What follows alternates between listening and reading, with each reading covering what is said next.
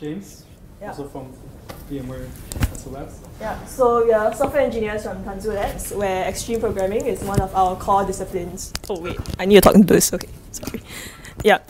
So today the talk that we're going to give is about extreme programming, and I don't know if it's something that everyone has heard of. Maybe you've tried it before. Maybe you're even practicing XP. Hopefully, regardless of where you are in that journey, you'll find something useful to take home from today's talk. Yeah, so maybe just a quick show of hands. How many of you have heard of extreme programming before? Yes, no? Cool, yeah, so I see some. And the follow-up question would be for those of you who have heard of extreme programming before, what do you typically associate with it? If I told you extreme programming, what would be the first thing that comes to your mind? Test-driven development. Okay, test-driven development. Any other ideas? Pair programming. Yeah, I think those are typically the things that immediately come to mind when we talk about extreme programming, right? The things that we actually do and practice as extreme programming practitioners. Yeah. So what we like to talk about today goes a bit below the surface to what guides what we do as extreme programming practitioners, which is the values.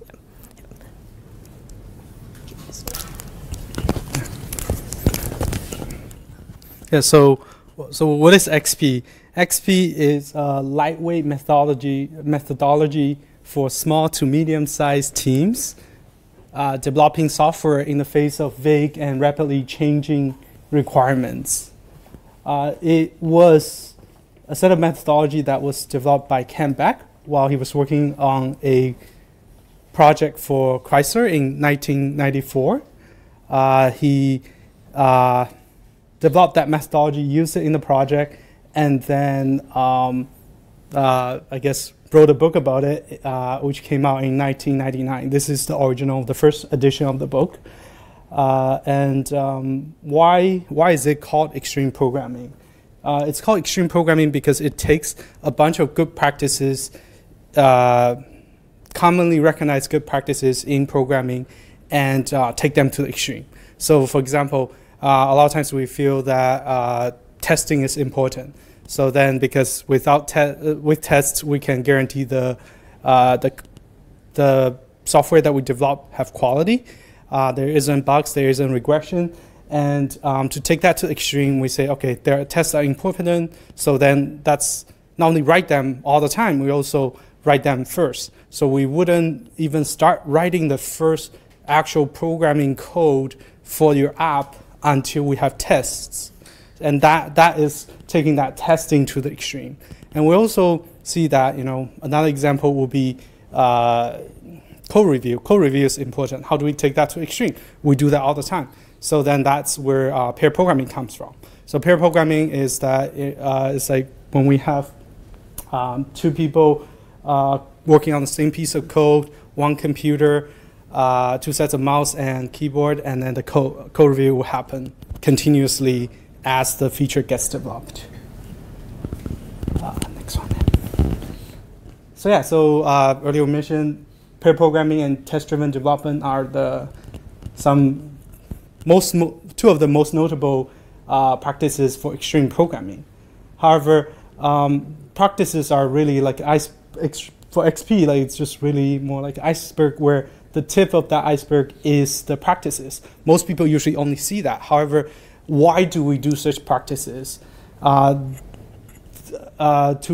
reason why we do these practices are actually to accomplish the key XP values, the values that we want to accomplish that will help to accomplish the goal of having high quality software and be able to move them as fast as possible. Between the values and the practices, that's the principles such as embrace change, keep things simple. That's acts as the bridge between the practices and the values. And Lisa.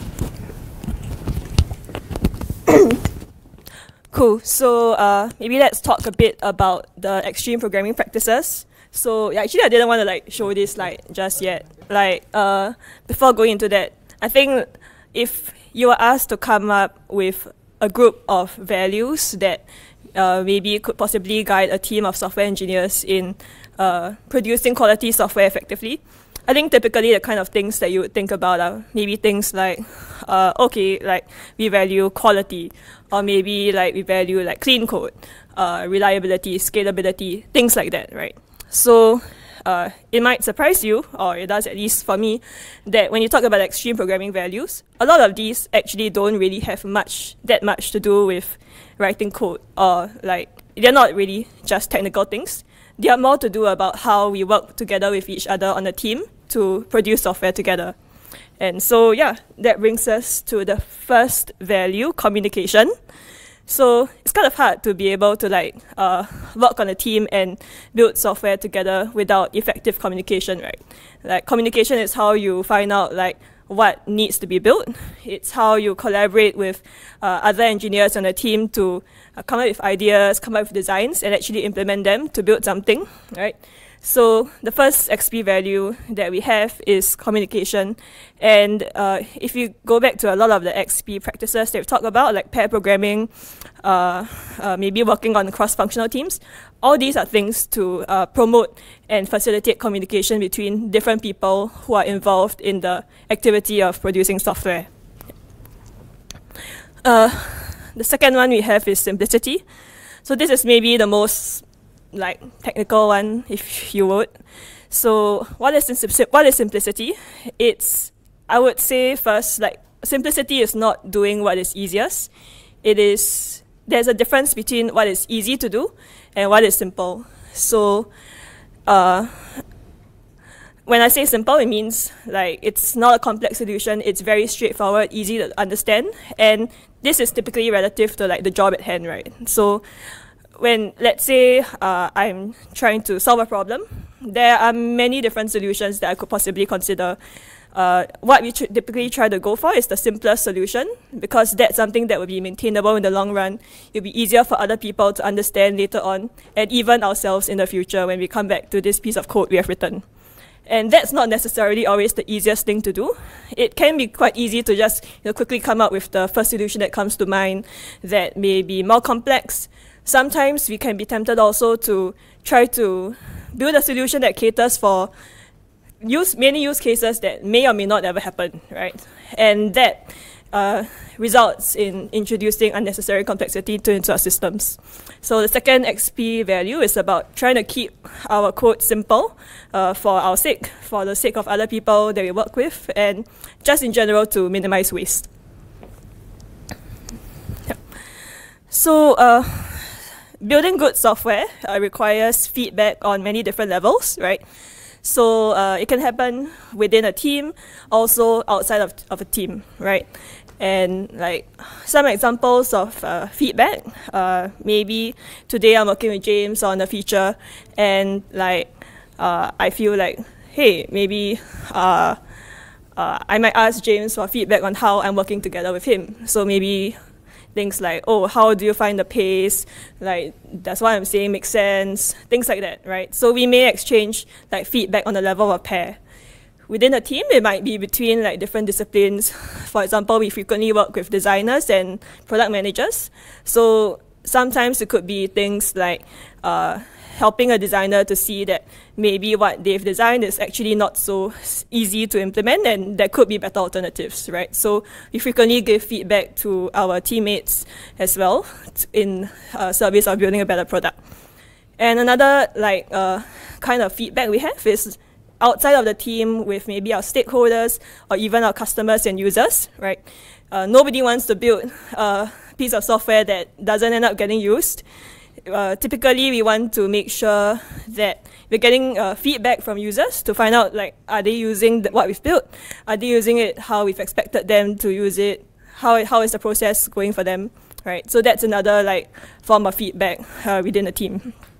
And it's kind of important for us, right, if we are trying to keep things simple, that we have feedback, right? Because, well, it's very hard for us to be able to guess upfront what we need to build. Typically, how we do that is by keeping things simple, and then through feedback, like learning more and building on our products incrementally, right?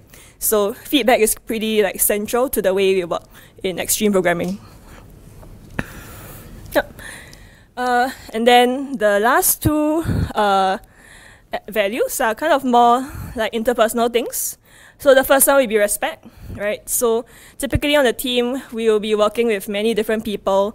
It could be people of like different roles, right? Maybe product managers or designers. Could be people of different like backgrounds or level of experience, right? So I think the reason why respect is such a key value to have is because you want to make sure that we can work effectively with different people, even though they may not necessarily like think the same always as we do, right? So respecting each other means like listening to someone else's ideas and not just like ignoring them. It means like maybe helping them to get better instead of complaining about them and criticizing them. And it's not always an easy thing to do, but I think it's something that's key and foundational to being able to work together as a team. And the last one we have is courage. Yeah.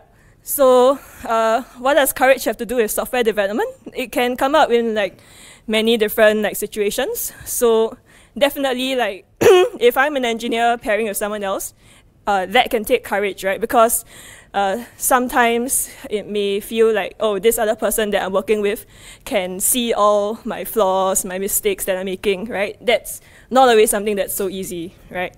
It could be in terms of maybe telling your product manager or your stakeholders that maybe something that they want by a certain time can't actually be done, or that maybe like, hey, you know, we spoke to our users and customers and that like really shiny feature that you thought we really needed, like actually like nobody actually needs that, right? Those are all like difficult things to do, and like that requires courage. So one thing to mention is that all these values, they kind of reinforce and like counterbalance each other, right? So imagine like if we had courage on its own and we just like did everything courageously with no feedback, then maybe that might result in like not so like desirable outcomes also, right? So these like 5 values, they kind of work together, they facilitate each other. You can't have like feedback without communication, for example, but they also balance each other so that we can work effectively together as a team. Yeah.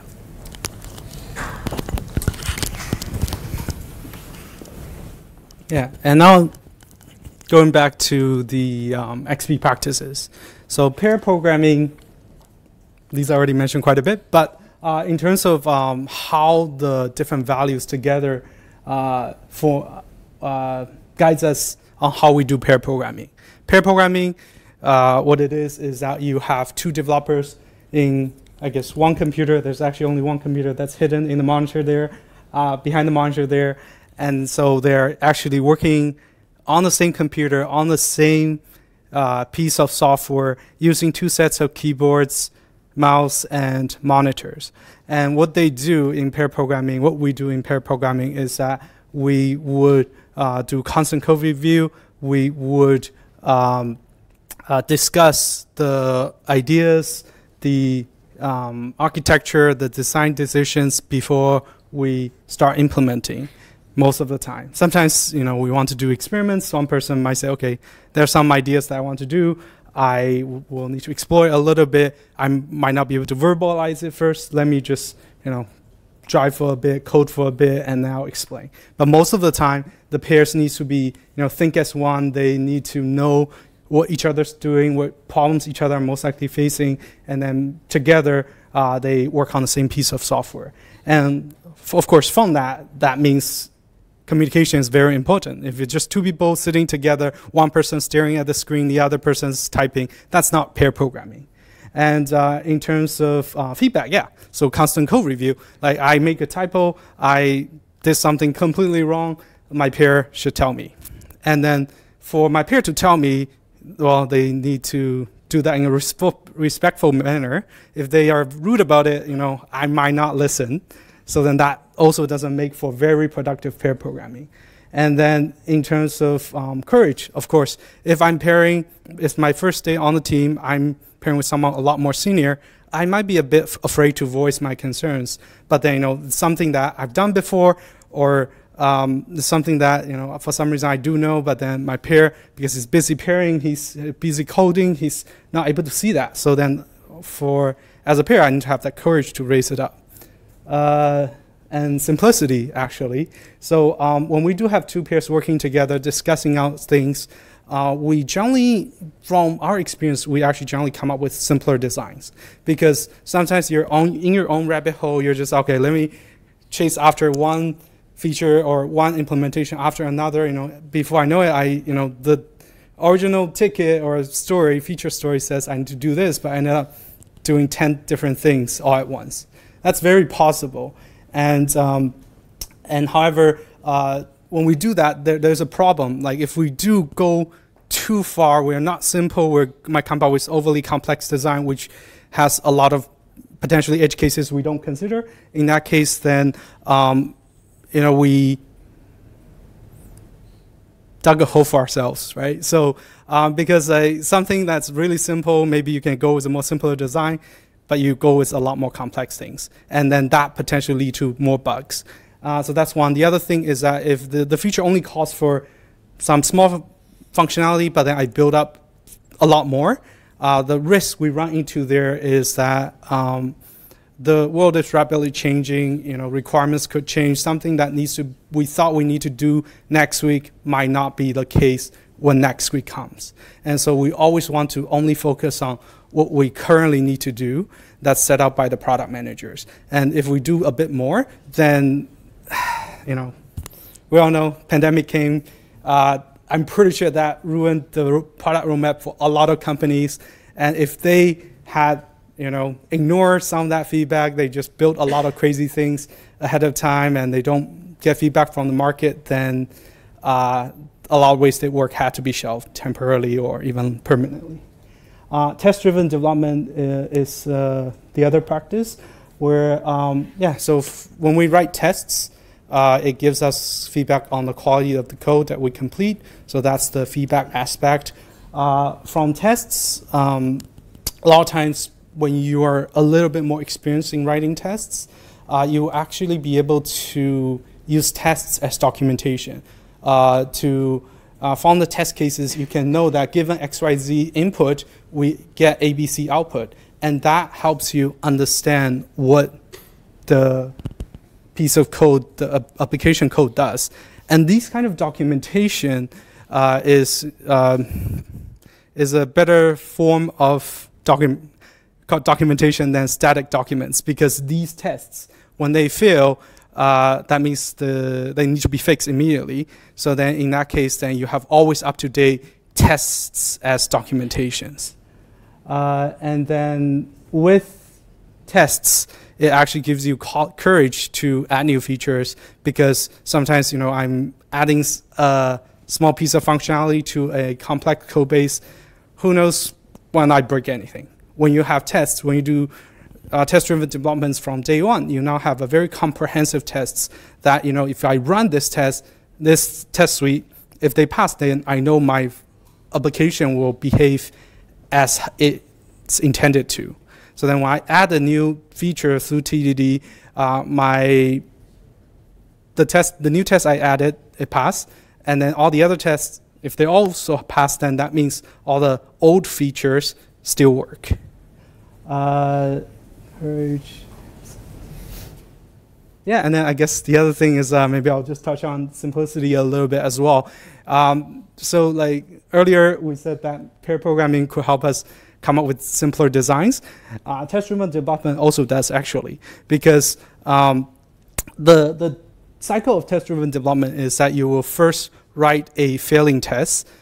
You know what you need to build. You write that test first, and then you actually implement the code to make the test pass, and then you look at, I make the test pass, but maybe I can improve the design. Then the third step is refactor. So red green refactor is a common TDD cycle that we follow, and this is meant as when we do this TDD cycle with unit tests, it's supposed to, we're supposed to, for the most part, being able to run through these cycles more than once or twice a day, and then if for some reason my tests are very difficult to write, or a piece of a test, or if I'm not running TDD cycle, I'm writing code not making the existing test pass, that means something goes wrong, right? So if I have a test that's very difficult to write, very complex to write, maybe I'm doing too much. Maybe I need to break it down further to figure out the next piece of level of more appropriate small task to do. And yeah, cool. Anything else for TDD you could add? Okay. Yeah, then, okay, so if we are to do test-driven development from day one of a application, then we actually will have a lot of tests. But these tests, if you don't run them, then you don't actually get feedback on them, because tests only work when you run them and see the feedback from them. You see that, you know, there's test breaking or whatnot. And that's where continuous integration comes in. So, and when we have a team of developers that have a team of multiple developers working on the same piece of code, everyone is adding tests. And then how do we continuously run them, integrate the code together, make sure the old and the new tests always pass? We'll use a CI/CD pipeline. And if you see here, that's our internal tool called Concourse, which is a CI/CD tool similar to that of GitLab, Jenkins, and GitHub. And yeah, so in addition to that, not only do we use that pipeline to do continuous integration, we also use that to do continuous delivery. Delivery meaning deploying to a more production-like environment. It could go straight to production, or it could go to a production-like environment, but not necessarily production. The exact process really depends on each organization, how they want to gate the process of deploying to production. Yeah, and then lastly, but not least, like we can talk a bit about cross-functional team. Cross-functional team is a very important aspect of extreme programming. When we say cross-functional, the most common example will be engineers, developers, developers, product designers, and product managers. And what we believe strongly is that these members need to work together, and the barriers of communication between them needs to be minimized, because when the team can communicate effectively, they get better feedback. So for example, as engineers, I'm not developing something that is super ugly. That is, you know, I could be coding it according to mockup, but then somehow I read the mockup wrong, and then it ended up not being correct. Like I'm get the product requirements from my product manager, but then, you know, misread something, and then I don't want to send an email to ask. Because sometimes in the traditional model, you could be doing outsourcing, you could have emails that goes through, and, you know, it could be different time zones, it could be different regions. When you have long communication path barriers there, the features become slower to develop. And when miscommunication happens, then there will be bugs in the future. Yeah. Do you have anything else? Okay. Cool. All right. And now we're going to talk about something that you can try if you have some time. So these are some small experiments with XP. We would like to challenge you to pair with another engineer on your team for a day.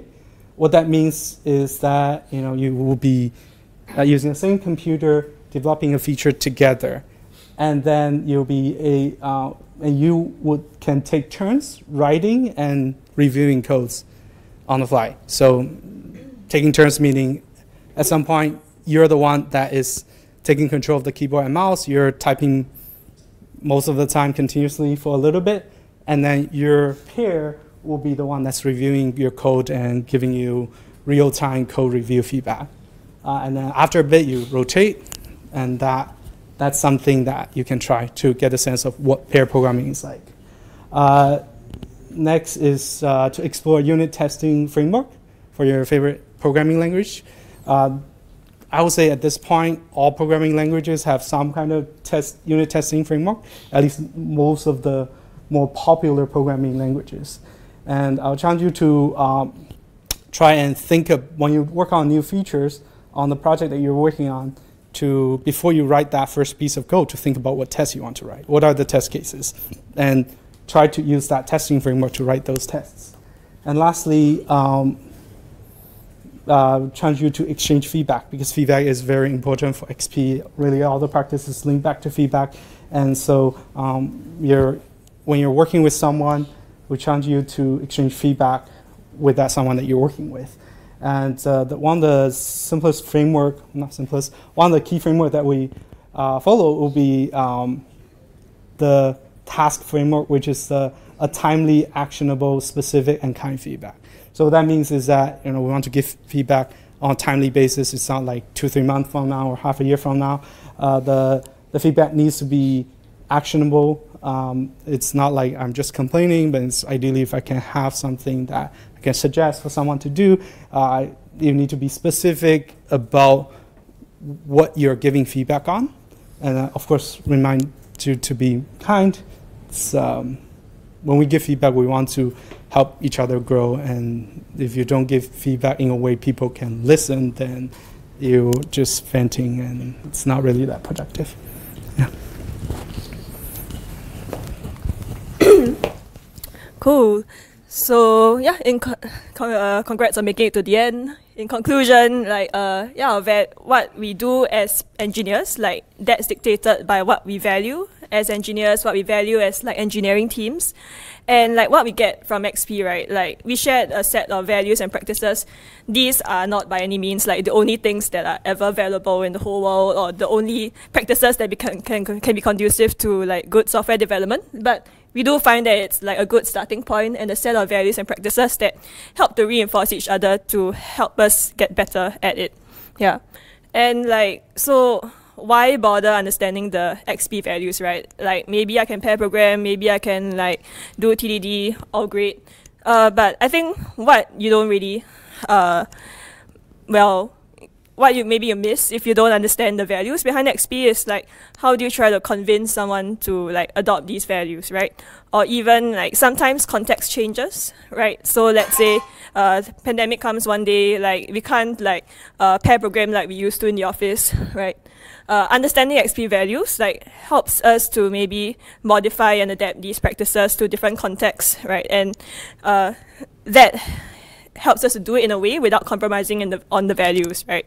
So maybe now that we are remote or working hybrid, it can be harder to pair all the time, right? So what are the other things that we can do to kind of make sure that we're still getting the communication that we need or the feedback we need, right? Understanding the XP values kind of helps us to make sure that we are getting what we need out of what we do as a team. So if you are interested in learning more about XP, these are a couple of books maybe you can look to. So I think there's one on the left, Extreme Programming Explained. Just now, James showed that the first edition, this is the second edition, which probably you can find on Amazon, everywhere. Yeah. And then there's another book, both actually are Canback. So the second one is more about test-driven development. So yeah. I think it is kind of mindset shift, so maybe it's something they can work through by example to get a sense of. Yeah. So both books are by Canback. We don't earn commission from selling his books, but yeah, at least I don't. Yeah. Okay, cool. So we tried to keep some time at the end for some questions and answers. I don't know, do we have time for that? Cool. Yeah. And even if you don't have a question, it would be helpful to us if you could help to scan the QR code and fill in a very quick and short feedback survey. Yeah. Yeah. Question. Yeah. How can you prevent pair programming from being an information dump when there are two engineers of different knowledge, domain knowledge or skill ability? Because I'll give you an example. It's someone who's pairing on a DevOps task who's never done DevOps. Yeah. So how do you prevent it from just being one-sided information dump to maintain the interesting interactivity of pair programming? And so the one with the disparity will still feel engaged, for pair programming? I wonder if there are any strategies for doing so. Cool, okay. So yeah, just to repeat the question, like how, like let's say if a situation where there are two people of different skill levels like pairing together, how do you make sure it's not just like information dump and like keep it interactive? Like I think probably there are things that both people can do as a, like if I'm the one in a junior position, right? Probably I want to think about what questions I can be asking to learn what I need to learn, right? So it's not just like passive, I'm waiting for someone to like feed me, or I just like watch like what they're doing, right? So I think like if you're the person in that position, maybe you can think about what kind of questions you can be asking your pair to actually learn what you don't know, right? And then I think like if you're the other one with more knowledge, right, then I think yeah, probably like sometimes some patience is needed, because like the other person they are pairing with may not know everything that you already do. Probably one thing I try to do is to give the other person chances to drive, right? So it may like slow things down a bit, but I think that would be more effective and conducive for the other person to learn, right? So not just like I'm telling you everything, but maybe like step by step I could be like maybe breaking things down so that the other person can try one thing, and then maybe I can like we try to like take turns, right? We don't want it to just be one person driving all the time. So maybe like you could let like the junior like drive on like simpler things, and then like maybe take over like for something more complex, but still like provide the kind of like explanation enough for them to get the job done. Don't explicitly tell them what to do, right? It depends, right? So I think sometimes I mean different people, like maybe some people will be able to figure out if you give them a few pointers, right? Other people, if they're really completely new to the area, like they may just need that help and guidance, right? So I think you probably got to like figure out where your pair is at also, and like as you work with them, see what's the most effective way of working with them. Yeah. Thank you. Yeah, I think like context of this is very important. So one is that, is this pairing a temporary arrangement? Because sometimes it might happen, right? Like, you know, two people have slightly different contexts. When you pair them together, you can solve a very important task that needs to be solved now. That's why we have that.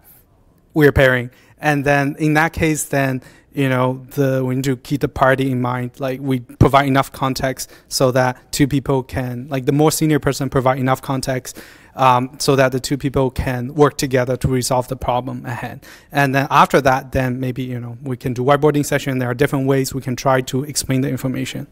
Yeah.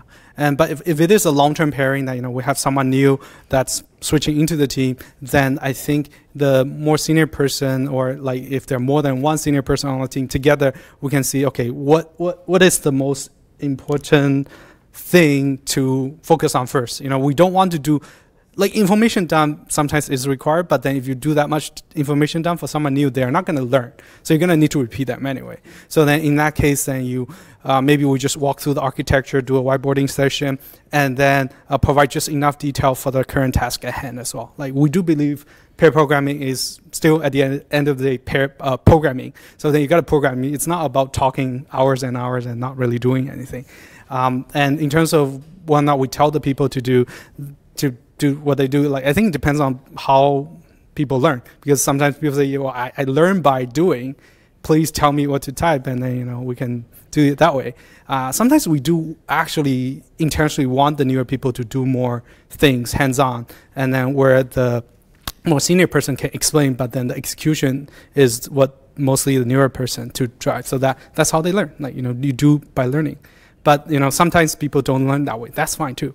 That's for the pair to decide. Kind of like a customizable experience. It is. It's like feedback. So, you know, if something doesn't work, try something else. Communication, talk about, you know, that's my learning style, right? Thank you very much. Any other? Yeah. Yeah, I have one question. First of all, thank you for the presentation. My question is on the TDD side. So, not all the logic and the context is always in one piece of software or a service or a code base. Like in current systems, there are different teams and different geographies, and it's not always possible to handle all the context in your code. code. Like you can write the test for your code, it works well. But like if it, like for example, if it's an event-driven system, you emit something, how the downstream server, because of your changes, might get affected is also your responsibility to some extent. Like you cannot just emit something which breaks the other system. I see. So TDD, I understand that part where it's related to the context of your code. Your code is documented well through your test. But how about this way where some of your events or some of your data, the context is actually distributed to other services? Right. So that part is never tested. Or how extreme programming and TDD tackles this behavior when the context is distributed through multiple services and teams. I see.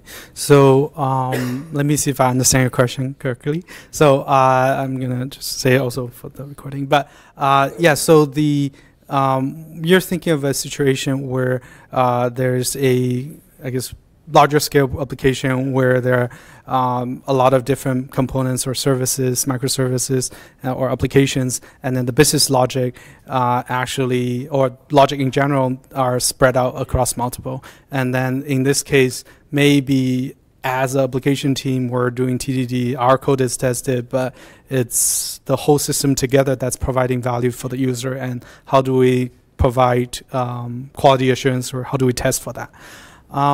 I think there are definitely, first of all, there are different types of tests we can have.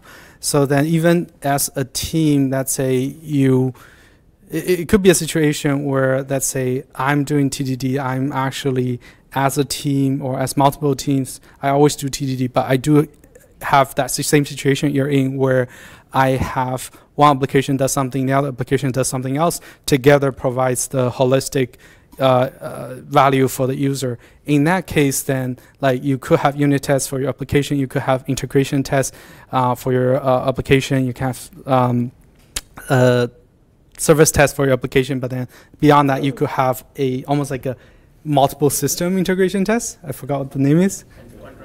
Contract test, maybe that's sort of at the boundary across systems, but then you could have almost like a complete black box test. So from the user perspective, so if the user does certain action that requires both systems to pitch in, then that kind of tests, you want to write them, probably using Selenium, assuming there's a UI, and then you just emulate what the user would do. Like you click something, you type something, and then something should be displayed. And then in that way, you can truly test that as a user, I'm able to perform the action that I need to do.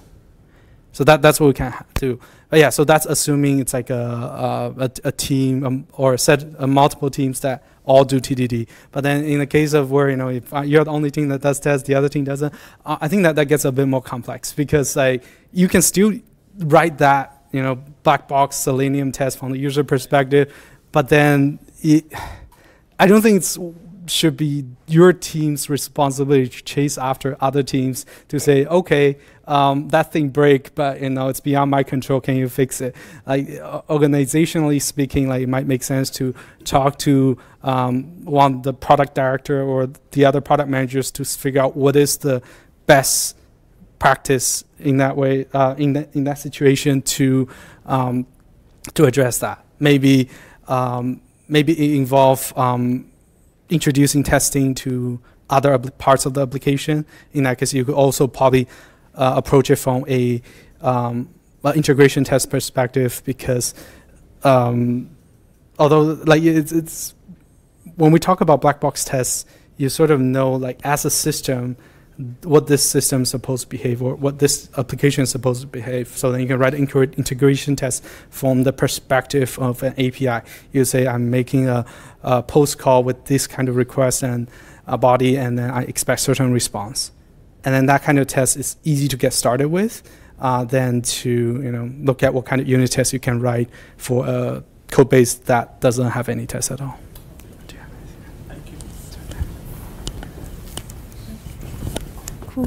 I guess it's the end.